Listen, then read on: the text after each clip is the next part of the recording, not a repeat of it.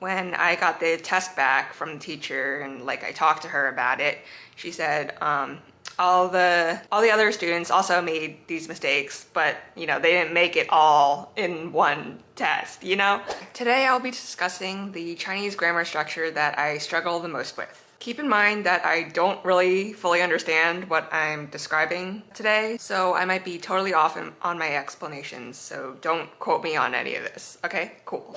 I'm mainly doing this to try to connect to other language learners who are also struggling, so please feel free to share your struggles as well down in the comments.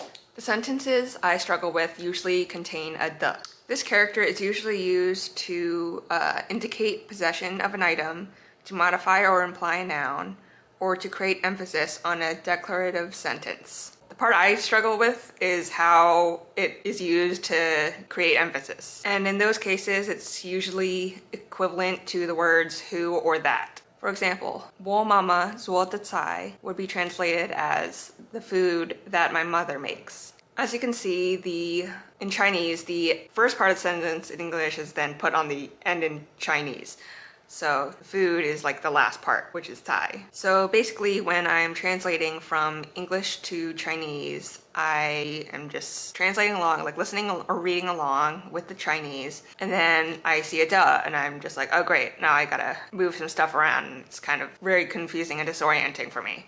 There can also be a lot of stuff before the duh, which can make it even more confusing for me. And it's one of the main reasons I did really badly on one of my exams. When I got the test back from the teacher and like I talked to her about it, she said, all the other students also made these mistakes, but they didn't make it all in one test, I don't even remember most of the other stuff that I got wrong or anything, because this one was just so friggin' bad. Here's an example of a more complicated sentence from one of my classes so that you can see what I'm kind of dealing with.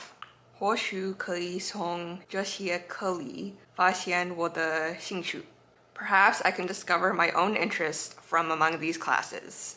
If I translated the Chinese directly word for word, it would be, perhaps I can, from among these classes, discover my own interests. So it starts out the same, but the middle and ending parts of the sentence are switched. I think that this structure is trying to emphasize the my interest part, which is like after the duh, but not really sure. So yeah, this is one of the main sentence structures I struggle with. It's definitely easier for me to catch while reading rather than listening. Anyways, thank you for listening. Bye!